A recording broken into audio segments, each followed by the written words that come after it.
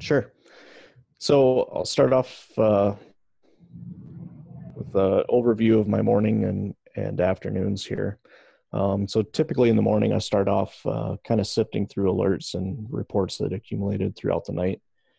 And, it's helpful that Indeni sends valuable alerts. I know if it's from Indeni, it's an important alert. But we still have all those other systems that tend to send out that white noise. And, you know, After that, we generally have a scrum meeting, and that is where we go through status and developments on our different teams, the network and security teams. And moving on from there, we jump into large project time. And what we do there is we spend a couple hours being able to work with our peers as a team.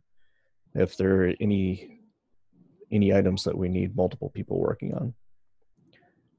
So after lunch, start working with a little more standard work items. Some of the things might be as simple as questions from the users, like, is this spam?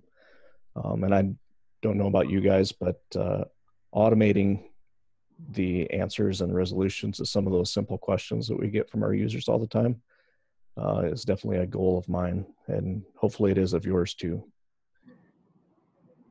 Jumping into 2 o'clock time frame, that's generally kind of when I tend to do maintenance, troubleshooting, and that sort of thing. If there's something that pops up that's not an issue notified with Indeni, I like to go out to the Indeni crowd and post a question there, get feedback from other users, and hopefully get some answers there. And what's cool about that is it starts the crowdsourcing life cycle.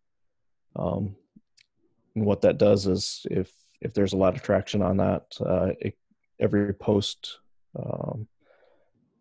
tends to get some traction there. And then if it does, then that can turn into or will turn into a ticket for an IKE or a knowledge expert.